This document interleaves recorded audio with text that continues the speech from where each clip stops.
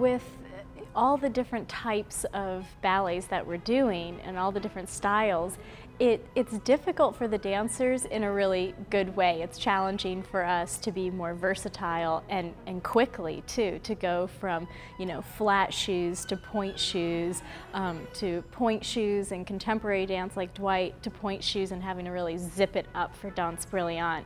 And so while it is a challenge, it's a really great challenge. I think it's great for the audience to see that many different styles in one evening, you know, that way that they have the opportunity to see how much we can do and how different we can be, and we're not cookie cutter in any way. We can, you know, really spread out and show all different kinds of styles. I mean, I think it shows the versatility of the company to do so many different types of work, and I think it's great too that, you know, the evening isn't so monotonous, that it changes it up. The music changes, the whole feeling changes from ballet to ballet. We give you a variety. We give you like a kind of a heartbeat up and down of making you feel some type of way, and I think that's what we do as a company, and that's why we're so special. One, maybe by turning the initial step.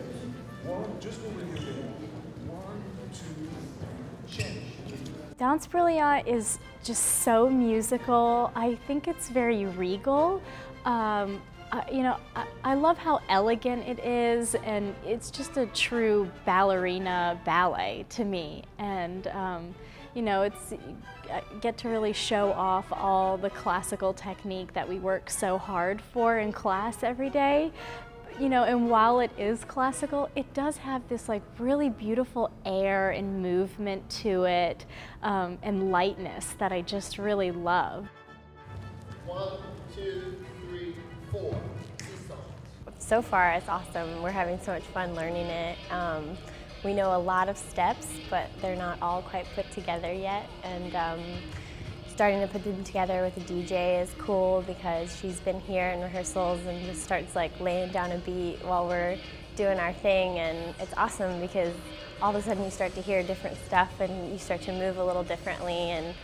And it's cool, and I think that that's what Dwight wants. He wants to see that music kind of like inspire us to be different.